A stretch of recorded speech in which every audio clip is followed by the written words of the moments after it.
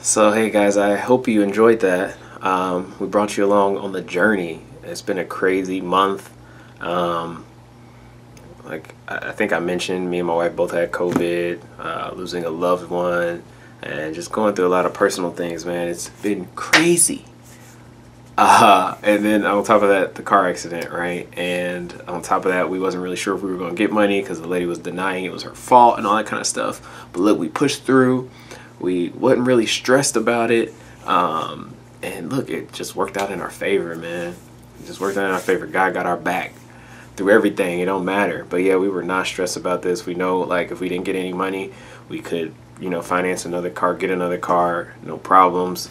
And it just feels good to be able to, take control of your finances and make sure when life happens that you can take care of certain things. And we're definitely blessed to be able to have those opportunities to do that, because not everybody does. But you do have opportunity to change your life. And I believe it takes willpower and a lot of determination, struggle, fight, all that stuff to make your life change and to have your finances change as well. It's all about taking action and finding those things, fighting the issues too, because that's a lot. I think a lot of our financial education and well-being has a direct connection to past trauma, relationship with money, from how you watch your parents or family members, their relationship with money, all that kind of stuff. There's a lot there when it just comes to it's not just numbers on paper. So I think we need to look inside and really reflect on those things to be able to get to a better level of financial health. With that being said, this is what we did, y'all. So yeah, we bought that car. It was the first car that we physically went to go look at. The process was smooth. My wife believes in signs and spiritual thing, connections. So like the person we were working with on the insurance side from the other lady's insurance company, her name was Andrea. The lady we went to go buy the car from, her name was Andrea. So it was just like a sign for my wife, and she drove the car because she'll be driving that. And she really enjoyed it. She liked the car. I checked out all the other stuff, that I'm supposed to look at. The maintenance stuff, was there rust, or was the engine sound like, just all that kind of stuff, just make sure we're good on that end. That's Leilani in the back. And so again, I mentioned three. We were in the car. I mentioned three options, right? It was to pay in cash, pay 50% down, and then finance the rest. Or option 3 was to just pay the smallest amount, which I think they would allow maybe 10%, and then finance the rest. We decided to go with option 2. So the asking price was $9,716. I got into my negotiation mode. I said, okay, what kind of deal can we get? I looked on KBB, Kelly's Blue Book, and typed in all the stuff of the car, and they were a lot lower.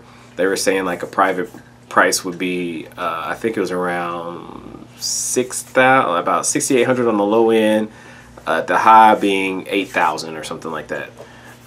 So I was like, this is a little high, but it is in good condition.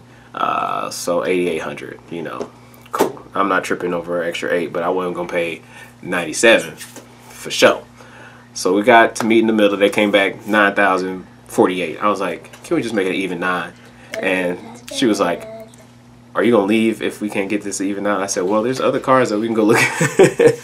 I always make sure, I keep my options open, and let them know that, so they don't feel like we're in a tight spot, because we were not. Like, we could just go somewhere else. And that's the benefit of having options. You don't have to go with the first thing you see just because you in a tight spot. And I don't think anybody should ever buy a car under stress or in a tight spot when you're mentally messed up. Like, oh, I need a car, I got it. Don't do that. Don't buy under stress. Don't buy under pressure. That's no. So we got it to 9,000. Now this was the slick part. Now I got played, because when I bought my car, they weren't trying to add on options and stuff like that. This is only the second car we've ever purchased together. Well, the first car I purchased myself. Her car she brought into the marriage. She got that one herself. So this is our first car we purchased together as a couple. But yeah, so I never been at a dealership like this where they add on stuff. So I didn't notice it until after they already put it in the system and said that we was paying for it. So they got a little extra off of us. I ain't tripping. It's cool. Whatever I learned from this, it was a $600 learning experience on top of the purchase price of the car. But that's cool. Like it's a solid car. I know it's gonna last. Whatever. I'm not tripping about that.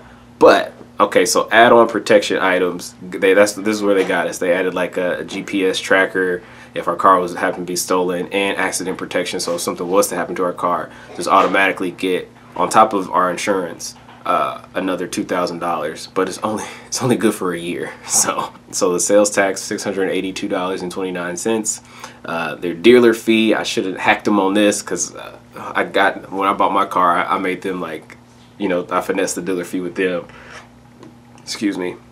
I finessed the dealer fee with them, and I should have done it here as well. I missed it.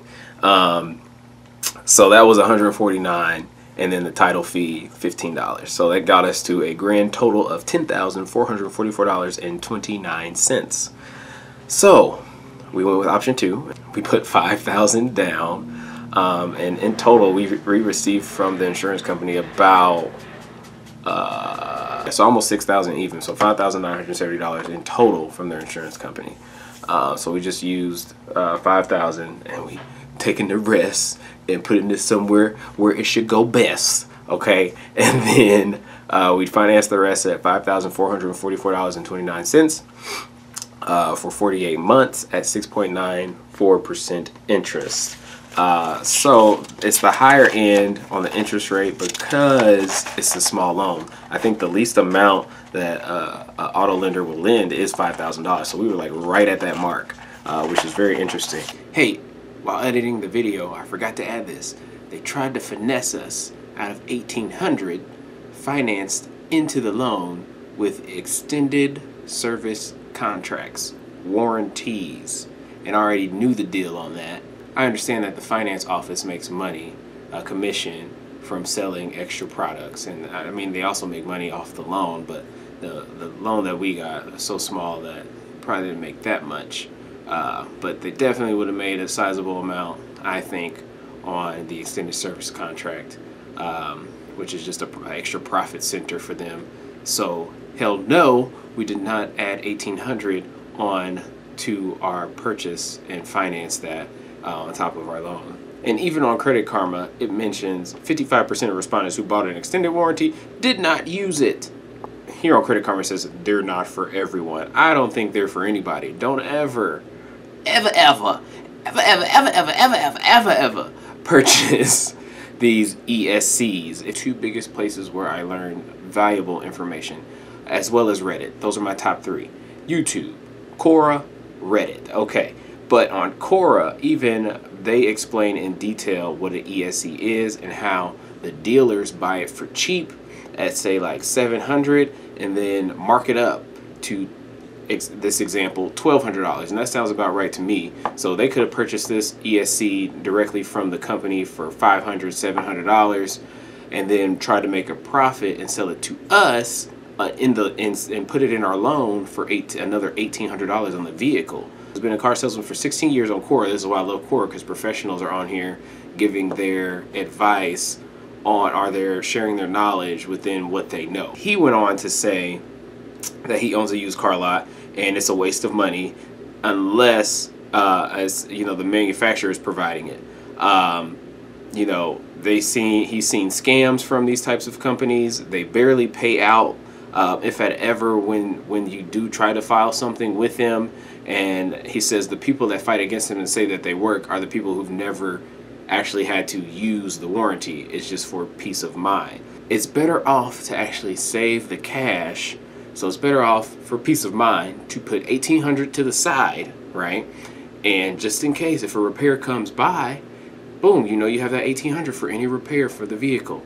That's the best place scenario for you.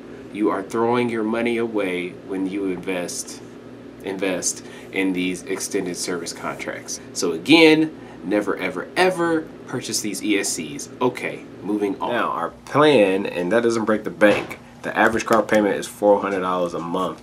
People go crazy, you know, hurting themselves. I'd rather be in a safe situation where I know you know, life happens and stuff like that. So if we were to lose one source of income or whatever, I wanted to make sure that we could still afford this, and that's why we didn't overbuy on a vehicle. So this is our plan, is to pay it off in 24 or even a year, but 24 is like the max. So maybe we'll make extra payments depending on the situation of our income, you know, with our businesses and stuff like that. We'll see. Take you through the journey as well on that. But yeah, our new monthly payment, our personal monthly payment, we're going to pay $261.20 a month, so we can have that strategy of paying it off in 2 years instead of 4 years. So which would cut that interest in half, because it's simple interest, to $412.25. Bam. Okay, that's how you do that. So we're good. And it's crazy because, like I said, it happened right around the time where I had already been talking to Raven about, hey, I want to sell my car and get something else. Yeah, everybody could not fit in just our cars. We had to take 2 cars just to go somewhere as a family, you know. So yeah, it works out. It really works out. You know, got hit with the little add-ons and stuff like that, but it's okay. It was a learning experience, and we didn't overpay, and we can afford it. I think the value of the car being $10,444, I'm cool with paying that. I'm cool that I know on average it's going to lose 10% of its value, so it's okay. Our plan is to drive the cars until the wheels fall off anyway, unless, you know, we just want to add on another car when we can afford it. So that's it. We're highly blessed. Thank God that we were able to go through this and create a learning experience for ourselves and hopefully for you too.